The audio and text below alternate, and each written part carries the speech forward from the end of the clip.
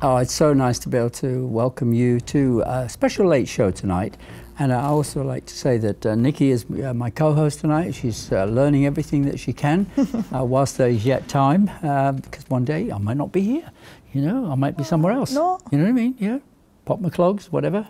Not for another, how long did we say? We were praying that Hal's going to live to 120 years old, the same as Moses. I don't know that'll last that long. Hopefully the Lord will return by then. But you know, often we have thoughts, do we not, about what happens when we die? You know, where do we go? What is the hope of the Christian hope, or the biblical view of where we go and what happens? Well, you know, I have such a gentleman at the other side of the continent who's Ian McCormack, and many of you will be familiar with Ian.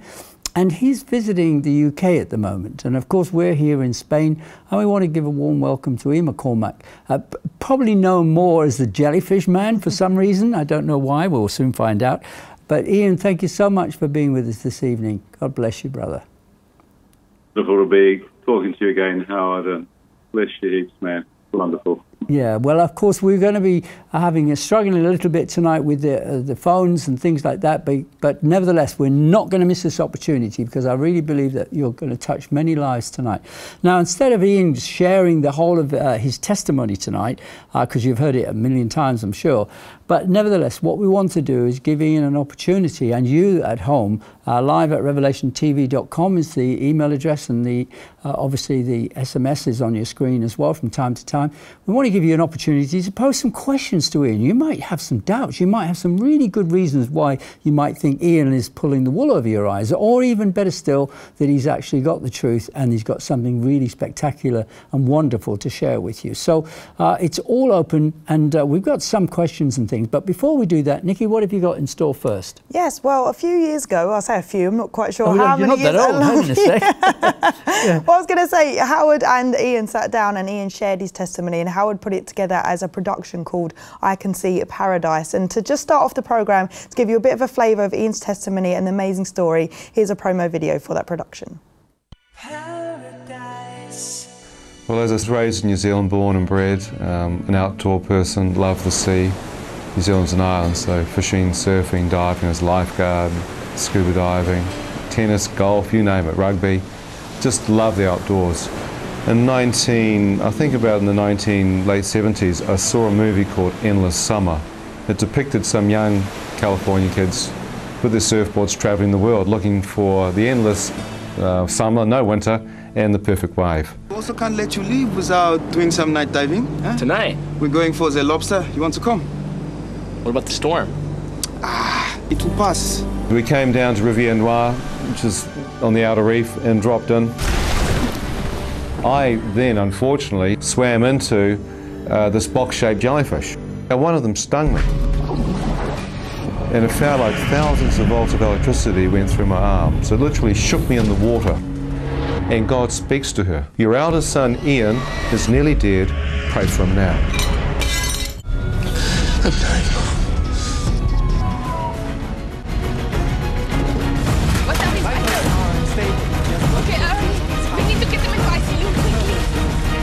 Battle to stay alive had finished. Start the CPR. He's still flatlining. Stop that now. We've lost him. And reflecting upon that, from what I can ascertain from the hospital, they lost me, clinically, for a period of approximately 15 minutes. You deserve to be here. I deserve to be where? Where am I? You're in hell. Now shut up. I don't believe in hell. One man living the dream. One life-changing moment. Don't miss Ian McCormack's incredible testimony of death and hell, life and heaven. One man's personal account of passing through the veil of death and standing in the presence of God. Eternal life begins when you give your heart to Jesus Christ. Eternal life begins that day. Watch this incredible interview exclusively on Revelation TV. There we go. So that's just an overview of Ian McCormack's amazing testimony, and that can be seen, as we saw there, on Howard's personal YouTube channel. If you just go on YouTube and type in Talk God, you'll be able to find it on there. And we do want to remind you, we are live and interactive this evening. Your questions have already started coming in, so I'm going to ask Ian some of those in a moment. But we also want to hear from you today. If you've had any near-death experiences yourself, have you had any supernatural experiences of going to heaven or going to hell and then coming back onto earth? We'd love to hear your stories tonight. You can email in live@revelationtv.com or text the number on your screen. So Ian, I hope you are still with us. I welcome you to the programme. I have a question from Satinder here already. It says, good evening to you all. Ian easily has one of the greatest testimonies ever.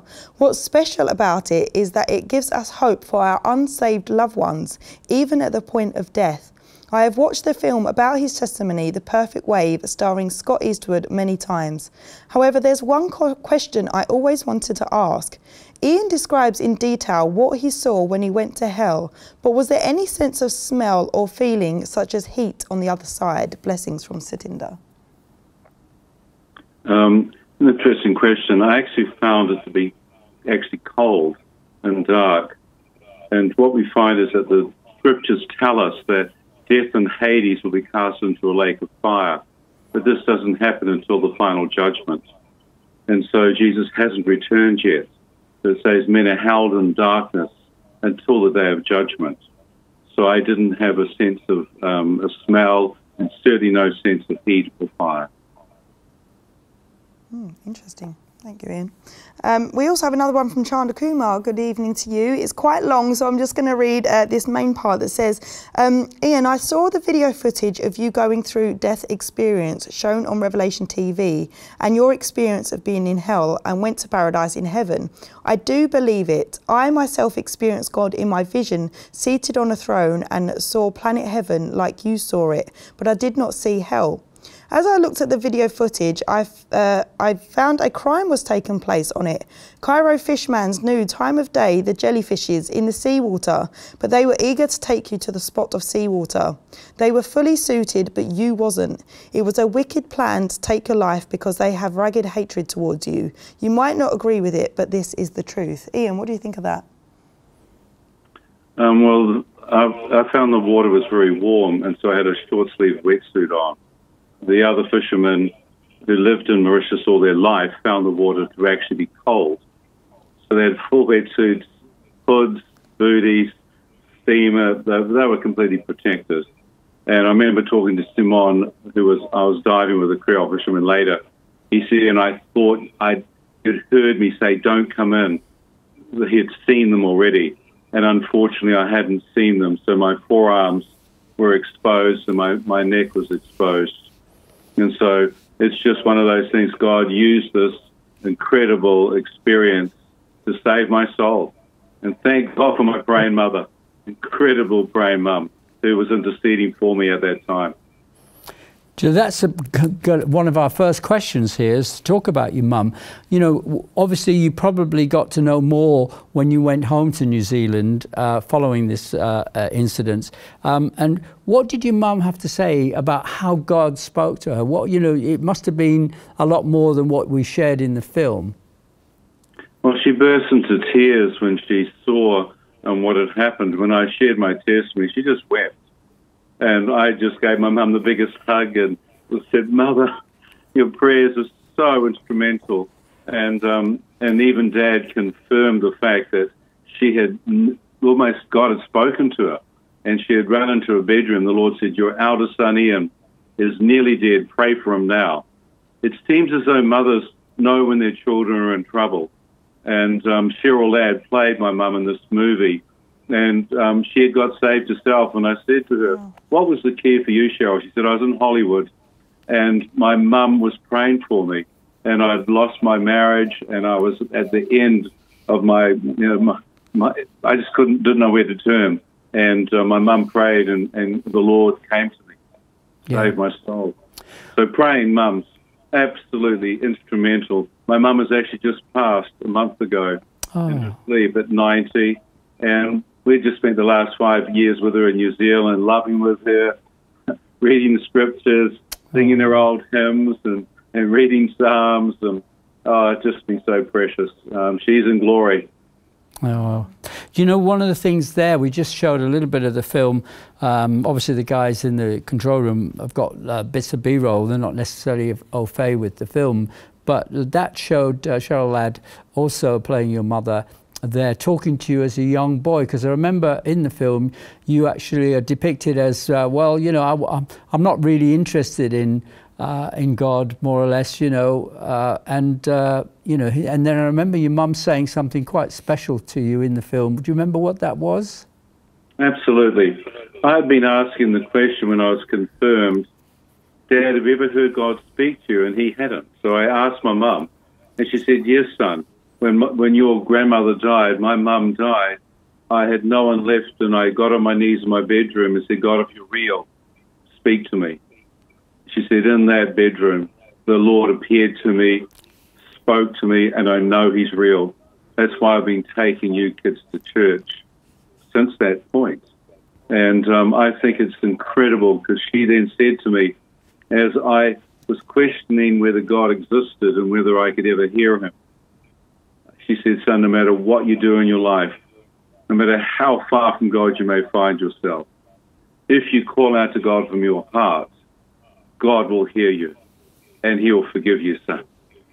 And thank God, in that ambulance, the Lord's Prayer appeared. I asked Jesus to forgive me all my sins.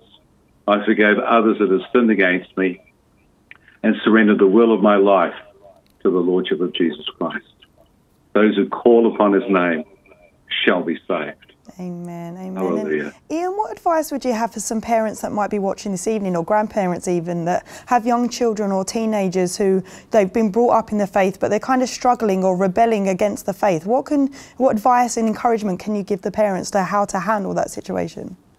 I think love is the greatest, and the power of prayer, particularly where two agree in prayer. So mums and dads, family members to agree, and most of all, love them. No matter what they do, no matter what they say, love is the greatest. Love covers a multitude of sins. God so loves us that even while we're sinners, he reaches out to us. Yeah.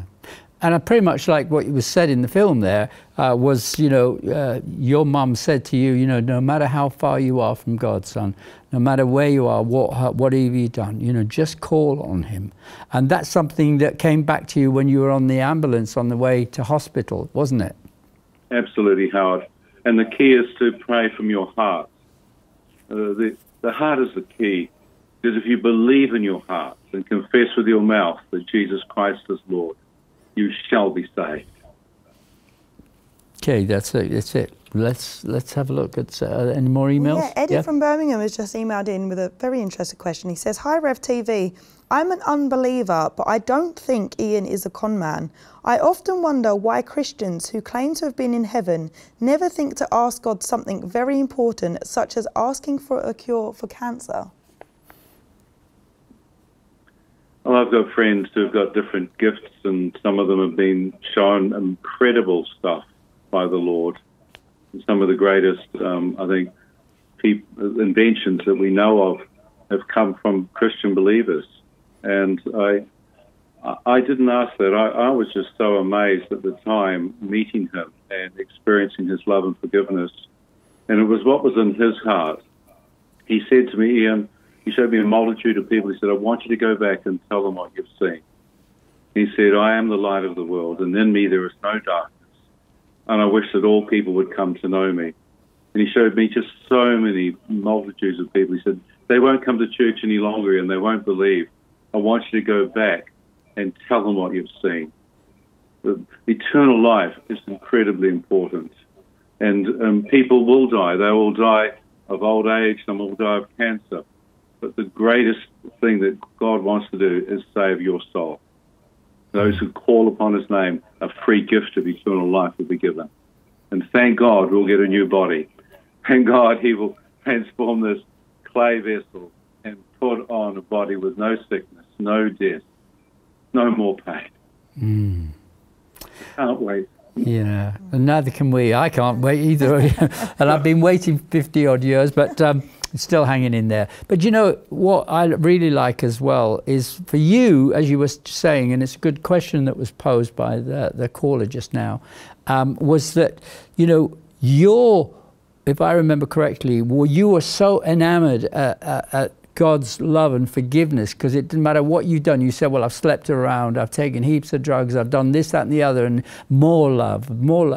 And then you saw what the new heaven was all about, and you said, you know, why do I want to go back? I mean, you know, and God said, well, but if you go back, look at all those people there. And then there was your mum amongst that crowd of people, and you've testified to so many thousands of people. It's unbelievable. So that was your calling. It wasn't to ask the question, with all due respect, you know, what's the cure to cancer? The cure to cancer and everything else, the cure to life, is knowing the Lord Jesus Christ, knowing that new heaven and earth is coming soon for all of us. No more sickness, no more death. Absolutely. Yeah. Absolutely, Howard.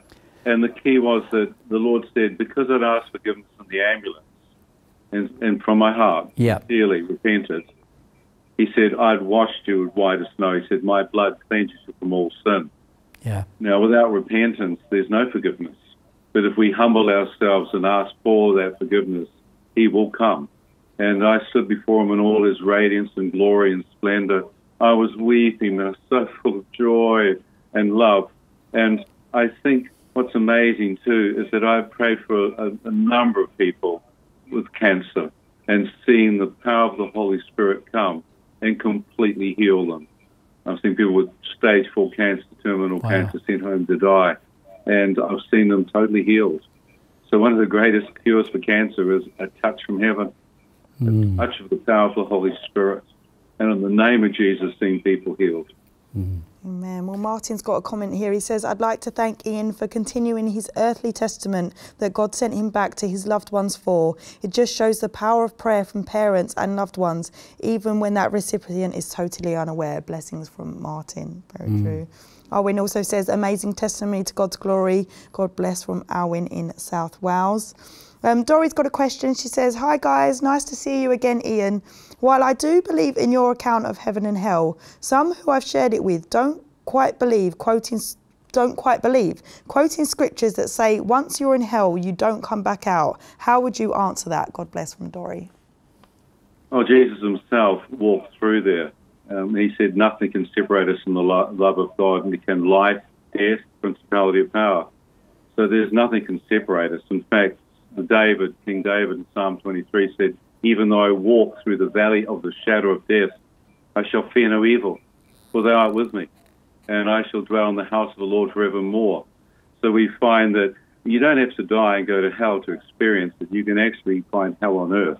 But we can walk through the darkest place, the most evil place. But praise God, Jesus has been through it. He holds the keys of death and Hades. He has power over death. He has power over Lucifer. And so as followers of Christ, greater is Jesus within us than He's within the world. Nothing can separate us from that love. And I love the fact that His light is always more powerful than darkness. And when the kingdom of heaven comes within us, we have eternity. We have eternal life. We are connected to the love of God. And as He says, we can't be separated from it. What I like about the fact, and I always say this to people who are perhaps a little bit iffy about whether they accept your experience or not, is I say, you know, this young man that used to be a young man has spent the rest of his life telling the same story, and it's not, I mean, it had such an impact on you, of course, because it saved your life, but also such a powerful, you know, sort of experience. Nobody would want to, you know, go and be a, you know, a dustman or even a scientist or whatever from that. I think your testimony that you've stayed faithful to declaring the goodness of God with as many people as possible, and the love of God, which you know, surpasses all understanding in that sense, is so powerful in itself. And I want to thank you personally for being that testimony. It's a living testimony. Thank you, Ian. And thank God for you guys. And Howard, I love the program and Revelation TV Genesis, that you're actually trying to get people out to hear the gospel. And what blew me out was that Jesus was just glorified. Because here, was so white, and his arms of love were reaching out towards me. He had robes of light, and his face, it was the face of God. It was like the whole universe was coming out of his face. It's like if he spoke, galaxies, constellations would come forth. It says when you've seen the face of Jesus, you've seen the glory of the Father revealed in the face of Christ. That he is the exact representation of the invisible God. That he is the true light of the world, Alpha and Omega. His face shines like the sun in full strength. Revelations 1:13 to 18. This is the most powerful picture of a resurrected, glorified Savior. He's not just the Son of Man. He is the Son of God, risen and glorified. Jesus said, when you've seen me, you've seen the Father. I and the Father are one. Yeah. How incredible that we can look face to face and be transformed from glory to glory, and that he will impart his purity and his holiness into us. He is holy. He is totally pure, and he can literally set us free. I love it. Yeah. Do you know, we're discussing here what we can question we can put to you next, but let me remind the viewers, please, this is an opportunity. It doesn't happen every week or every day or every year to have Ian McCormack here with us through. You can actually ask your questions and any doubts that you have. Don't be afraid. You know, Ian's got nothing to hide, and neither do we, because we just believe that the Holy Spirit will minister to people through this program. So do write in live@revelationtv.com and the SMS number. Well, Dave does have a question. He says, a lot of people have said they saw heaven, then came back. Could it be that your body was not actually dead, but in a state of shutdown? And because somewhere in the back of your mind you knew God and Jesus really existed, and you just dreamed everything, what proof do you have that it was not a dream? And that's from Dave. Good question. Yeah, well, actually I never dreamed, but I seem to have visions. But what's fascinating is that when the neurotoxin of the box jellyfish is potentially the most lethal toxin known to man, and it is a neurotoxin, which means that it actually kills your neurological system, and when it gets to the brain, it kills the brain, your brain dead. So anything that I saw after I was pronounced brain dead had to be out of this realm and not in the mind, not in a dream, not in a vision. And so when you've been moved to the morgue and pronounced dead for 15, it was almost 20 minutes, and come back into your body, anything you've seen there is not a dream or a vision or a hallucination. It is an actually out-of-body or life after death encounter. And I was the first one who had to be convinced myself what had just taken place. And it was extraordinary. I think what would be helpful to some people is to understand a little bit more on that is the fact that the box jellyfish is one of the most deadliest creatures on the earth, if you can call it a creature, and it has incredible lengths of whatever they are, tentacles or whatever they are, to be able to enshrine you almost in the water. And the electrical field. Can you just describe what was happening to you at that time and how you did end up in the hospital and that was a reality, et cetera, et cetera? Well, of course, everyone will react differently, but the box jellyfish is supposedly the deadliest or second deadliest venom known to man, 100 times more toxic than the cobra. And what's so deadly about it is that it paralyzes you. And then when it hits your neurological system and, of course, shuts down your brain and heart and actually kills you, you flatline. And exactly what happened to me. I flatlined. Many people have had what's called a near death, where they have been heart dead, but not brain dead. And sure, you can have starvation of oxygen. You could have, endorphins. There are many different arguments.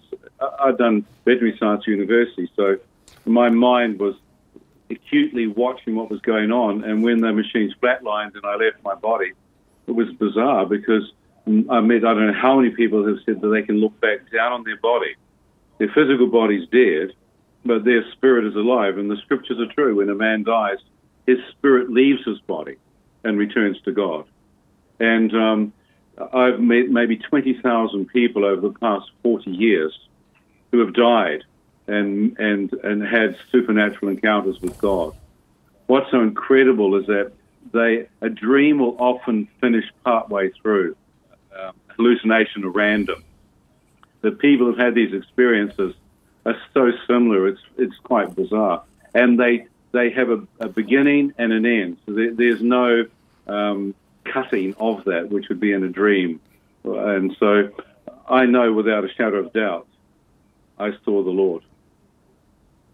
Amen. And Ian, you mentioned in the I See Paradise production that you believe that when people are dying, the last thing that they do is still hear. So how would you encourage people if they know family members or loved ones that are currently on a life support machine or they're in the process of dying? What can they be doing to speak to that person in their last moments? Well, the Bible says faith comes by hearing. So incredibly, God has allowed the ability to hear to be the last faculty in the human body. So if you've got a friend on a life support system, coma, they can hear every syllable you say. So firstly, be very careful what you say around them. But if you're a believer and love Jesus, pray out loud. Tell them, I know you can hear me. Pray this in your spirit. Pray this in your heart.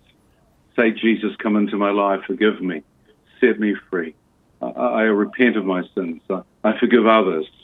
Lord, I believe. And I have seen numbers of people that are literally in that position.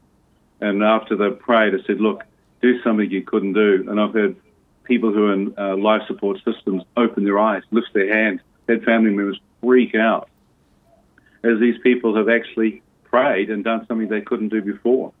And it's just an incredible assurance to know that your family member had an opportunity to pray and to give their heart to Christ. And for many people, I think, they haven't sorted out some of the issues they may have had. They haven't asked forgiveness. So it's really important for you to make peace with the person that is dying.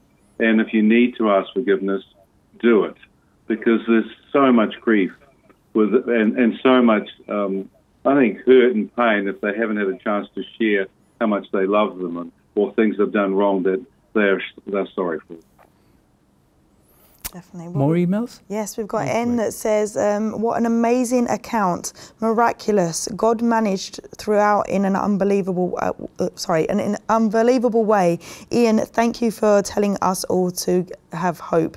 That's from N. Also, Karen in Hampshire says, hi, it's great to hear you give all the glory to God and for staying true to Jesus Christ and his power to save, heal and forgive. My question is, where are you going to visit in England and how can we be invited to hear you share? God bless, from Karen in Hampshire. Well, thanks for the encouragement. It's so lovely to be back in the UK. We lived here for 10 years. In the last 5 years, we've been looking after my mum and dad, who have both passed into glory, and we feel again a freedom now to minister. So on Sunday, I'll be ministering actually in Wandsworth, in West Hill Primary School at 11 a.m. It's just a small church plant. But my website is called A Glimpse of Eternity, and in there I have the meetings that I'm doing.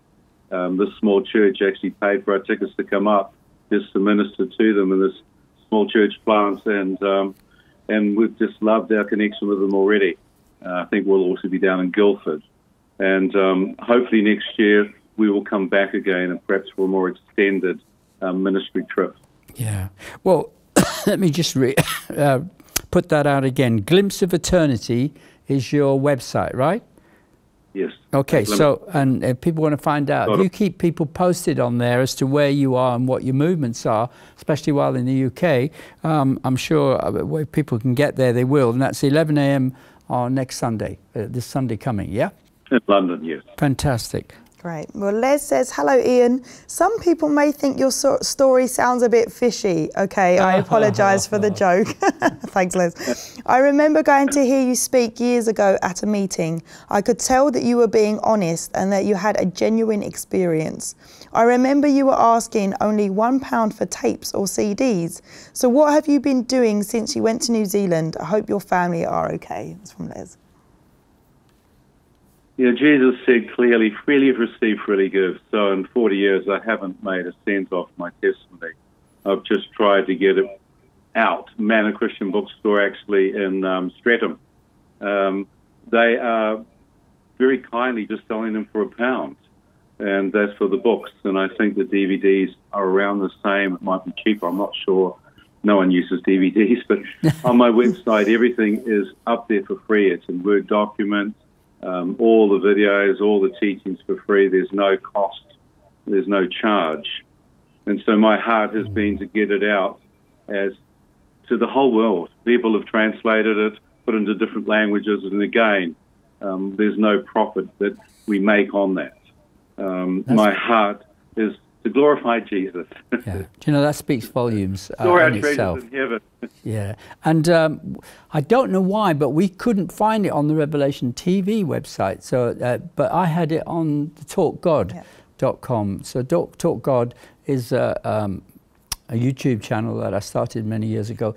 But Ian's testimony is on there, but I couldn't find it on the Revelation TVs. But it's obviously in our system, but it's in the hands of the broadcasters who actually uplink it all to the Sky platforms, etc. But yeah, try and get hold of it. It's something to pass on. I've been doing it for years, but that's really good. Bless you, my brother. Yes. Well, really we've got good. Anita. She's given a testimony on her mum's behalf. She says, "It's lovely to see you all.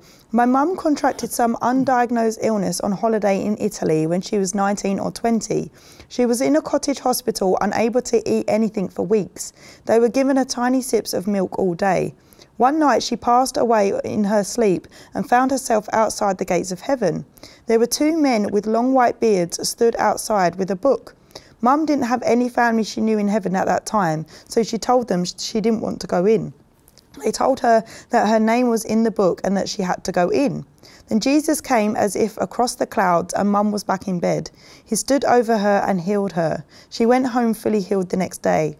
I came close to death myself when my kidneys were failing and I had an autoimmune amongst other things. God spoke in my ear, you'll be all right now. I got healed. Blessings and love from Anita." Thank you, Anita. Beautiful. So many good testimonies out there. It is, you know, there is a God. You know, the other thing is, Ian, with our late Queen Elizabeth II, you know, her faith was shared basically with 4 billion people a couple of weeks ago, how her testimony and being a believer in Jesus Christ has resounded across the world with great respect by the majority of people, I'm sure. So we get very few chances to, you know, get the message out to people that we sincerely want them to come to know God.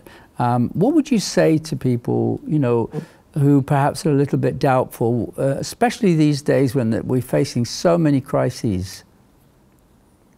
I think the Queen was amazing in her life. She was restricted and able to share too much publicly, but I believe that many of those scriptures that she chose to be read were literally from her heart. And it said, "Death, where is your sting? And the sting of death is sin. But thank be to God, we have victory over sin and death through our Lord Jesus Christ. He is the Lamb of God who takes away the sins of the world. And when we ask him to take away our sins, his precious blood washes us as white as snow. And he comes into our life by his Spirit. I just pray that you would call upon the name of Jesus. There's no other name given apart from Jesus to be saved. Now, when you had gone home from after following this I was going to say a terrible experience, but obviously it turned out to be very positive. But, you know, a deathly experience like that, and then seeing the Lord. When you returned home to Mum and Dad and your family in New Zealand, what were your first things to do? What were you thinking? I'm going to ask something which you might say, well, that was ridiculous. But were you thinking about your future career or what you were going to do and just leave that sort of experience behind? What was going through your mind that helped you to come to where you are today? Well, the first thing the Lord told me to do was read a Bible. And I had never read one. And I said, I don't have one. He said, your father has one. So I asked my dad for a Bible, and in 6 weeks I read the Bible. And I realized, unbelievable. look, I've been speaking against this, I've judged it from a distance, and I've never read it myself. And my sister, who was milking 360 dairy cows, offered for me to come and work on the farm with them. And I spent the next year with them, and it was an amazing time. My sister came to the Lord, her husband, and the kids were touched, and we baptized them. And while I was on the farm, I was offered a neighbor. He said, Ian, I've got a sheep farm, and I'd like to turn it into a dairy farm. 200 cows, potential for this farm. It's across the road from where your sister is. Would you do that? And it seemed to be the next step to do, was to just go back into farming. I'd done a degree in agriculture at Lincoln. I was a farm consultant. And so my future seemed to be mapped out. And while I was milking the cows one morning, the Lord said, Ian, will you follow me? Will you leave the farm and go and preach the gospel to the ends of the earth? Wow. And he said, I'm going to give you two choices. You can go farming or you can go out and preach. I've given two open doors before you. Count the cost and choose. And of course. And I chose. I went to a prayer meeting that night with some of the farmers, and a prophetic word came out of Mark 16, 15 to 18. Those who believed have been baptized shall be saved. Those who disbelieved shall be condemned. These signs will follow those who believe. They'll speak in new tongues, lay hands upon the sick, and they're healed, and cast out demons, and drink any deadly poison. I said, I've already had jellyfish poison. And I said, Lord, that scripture's for me. And the Anglican charismatic vicar, John Raggett, he said, I believe that this is the call of God, and we affirm this as farmers in this community, that God's hands upon you. Wow. To go. And they laid hands and prayed. I went home and told my family and my mum and dad, and sold the cows that I brought, and gave my border collie away, which was heartbreaking. And took a one-way ticket and began to just preach the gospel to the ends of the earth. And I wouldn't swap it for all the world. No. God calls, God supplies. Yeah. Where did you go first? Sorry, Ian, where did you go first? Oh, first thing I did was just serve in my local church. It says Jerusalem, then Judea, and the remotest parts of the earth. And I travelled all around New Zealand preaching. And I saw a vision of a white ship. And I went to my Messianic friend who was discipling me. He was a Jew that had got born again. And I said, I've seen this white ship, Evan.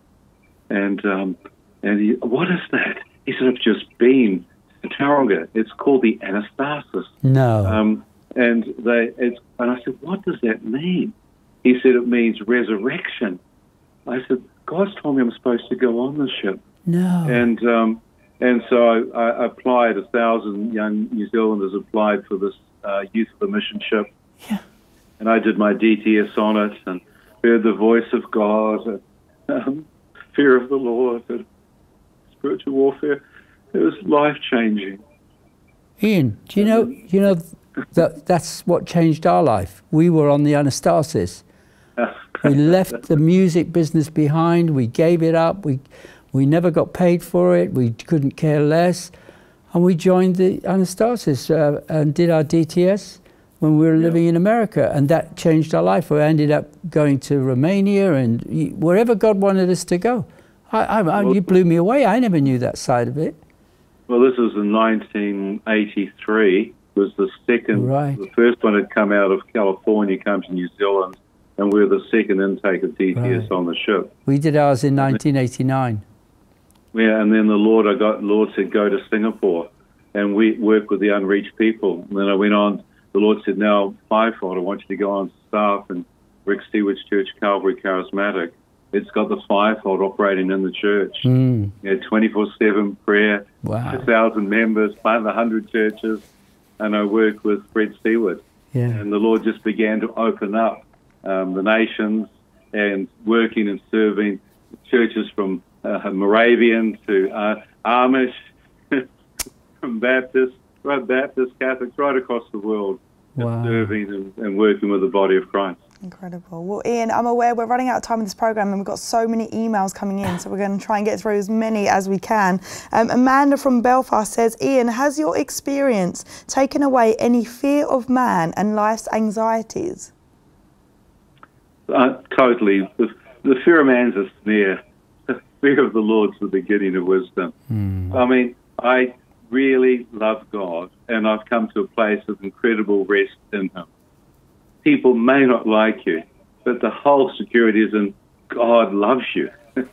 And when you can live in your own skin, live in who you are before Him, I think this is the most secure person. You're grounded, you're rooted in love, you're embraced in the love of God, and nothing can shake you. No man can take salvation from you. No man can turn the love of God from you. It's incredible. It's just the healing Father's love. And I just pray that each person would come to that place of rest and wholeness in Jesus. He heals the broken heart. He binds up the wounds. He's amazing. He is. Thank you, Ian. Robin says, my question is, despite of praying for many years, Jesus has not spoken to me directly, nor do I know if my life is on the right track as God would want it to be.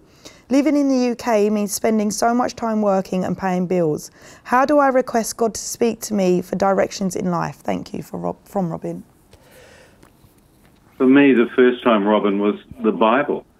As I read it, it literally leapt out to me. I couldn't believe the words. They just seemed to be highlighted by the Holy Spirit. Yeah. And I began to underline and even write dates on it, and I still have it, where God would speak to me. He would put a thought, faith, and then I'd study every word on faith, or a word love, and I'd look at every word on love in the Bible. I then began to find He would also, I could hear Him. I could see Him in visions. I could hear Him speaking through other people, pastors, leaders, elders. I began to see that He would speak in creation through songs. I could hear sermons that were sung.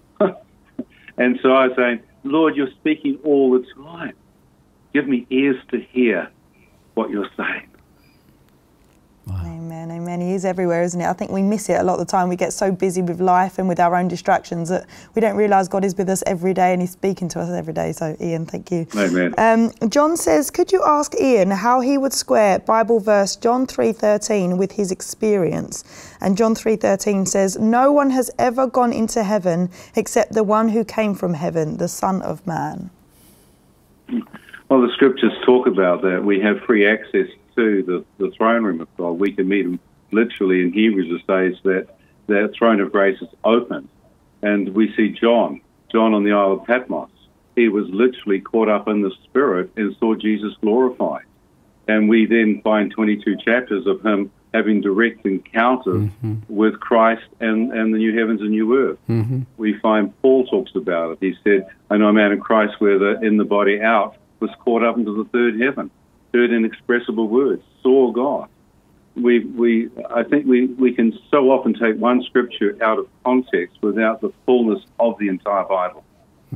I could also add to that, if I may, if you think about it, the chronological timing of when you're quoting that particular verse by John, by the time, as Ian said, that John wrote or written down the words of Christ, which he was directed to do in the book of Revelation, was on the Isle of Patmos at 96 AD approximately. So it's pretty much 40, 50 years after he probably written the book of John.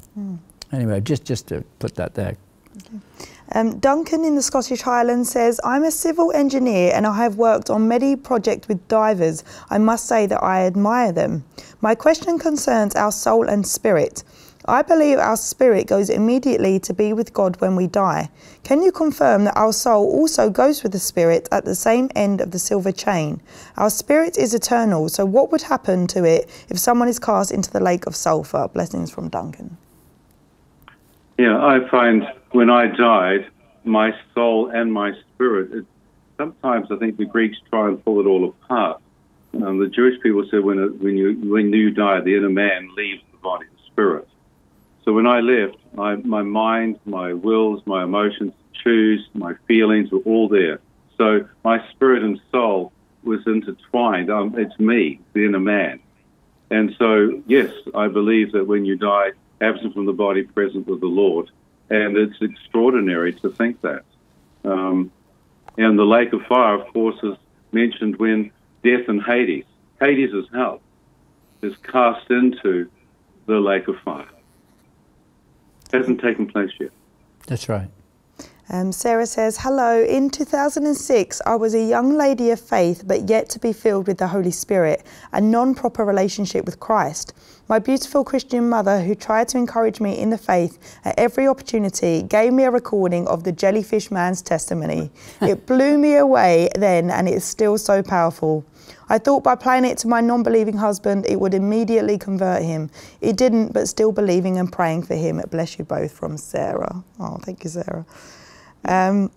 This one says, good evening, what a pleasure to see Ian McCormack again. I've stopped counting the number of times I've watched Howard's interview with Ian. I would like to get Ian's thought about Christian suffering. I've been born again 13 years ago and have battled with ill health and other struggles in life. I do know about generational sin and occult involvement in background. How does one keep going in all of this? Thank you for sharing your testimony. Yeah, for some bizarre reason, people ask, and they have comments and they have hereditary stuff. I just know that whatever comes against you, God's grace is sufficient. And in our weakness, His power is perfected. I've prayed for people and seen them healed. I've seen some that haven't been healed. I don't know why some of them go through such anguish, such pain. But all I know is that God's love will keep you through the darkest hour, through the most difficult, the most evil time. There'll be light at the end of that tunnel. Never give up. Never give up hope or faith in Him. And Jesus said, you will have suffering. You will have tribulation. But fear not, for I've overcome. And it's called temporary light afflictions. The sufferings we have are temporary light afflictions in the light of eternity. Amen. Thank you for that, Ian. Mercy from Kent says, thank you so much for a great testimony. In your account, you said you were given a choice to stay or go back. Do you sometimes fear the risk of missing heaven? No. I sometimes wonder why I came back. Some of the abuse and flack you get from Christians, I mean, the non-Christians are sometimes a lot kinder, but that's just the nature of the battle. But yeah, I have no fear of death.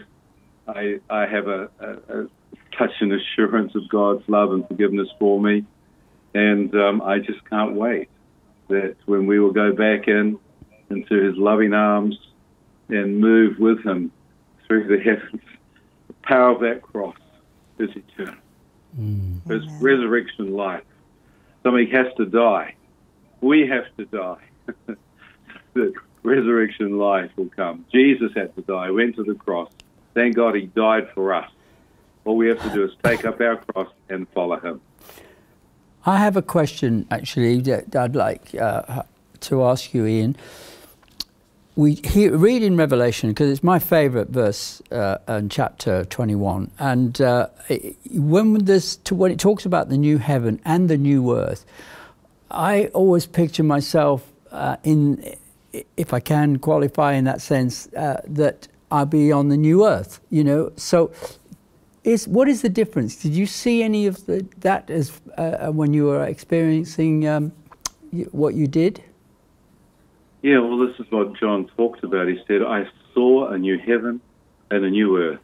For the old earth and the old heaven had passed away. Peter said in 2 Peter chapter 3, 10 to 18, this earth and heaven will pass away in all-consuming fire. The elements will melt, be destroyed by fire. But don't fear. I've created a new earth, a new heaven. And what's also awesome, a new Jerusalem, the city of God, which will come out of the new heaven onto the new earth.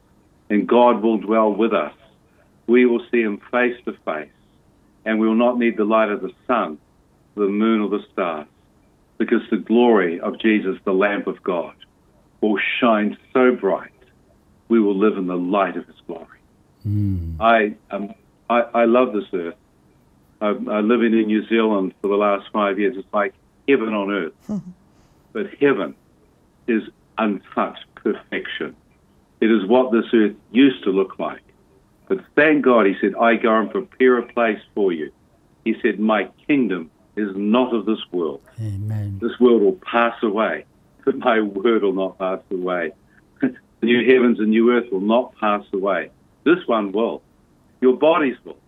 But I make all things new. New earth, new heaven, new Jerusalem, new body. Thank God it's not of this earth. Amen. It's prepared one before us. He said, I go and prepare a place for you. It's not of this earth. Yeah. Well, I was 21 when I first came across that scripture, and that was it. Set me up for life. It really did. Gave me all the faith that I needed to trust in God as well. We've got loads more emails. We've got about 4 minutes left. Got a couple of prayer requests here, Ian. So they're about a few different topics. We've got Natasha that says, I love listening to your testimony and never get tired of hearing your testimony. It gives me hope for the future. I am a believer and I love Jesus. Please can you pray to the Lord Jesus for a life partner for me? I've been single for too long now and I need a companion. And that's from Natasha. And then we have Kevin in Liverpool that says, can you ask Ian to pray for healing for Leanne and her dog Lady and myself and my cat Elsa? I believe with all my heart in Jesus' name. Glory to you, Lord, for prayers answered. So that's healing for Kevin and Leanne and Lady and Elsa, and a companion for Natasha. And I think it's so important. I was saying, God, I have no use me looking for a wife. You find one.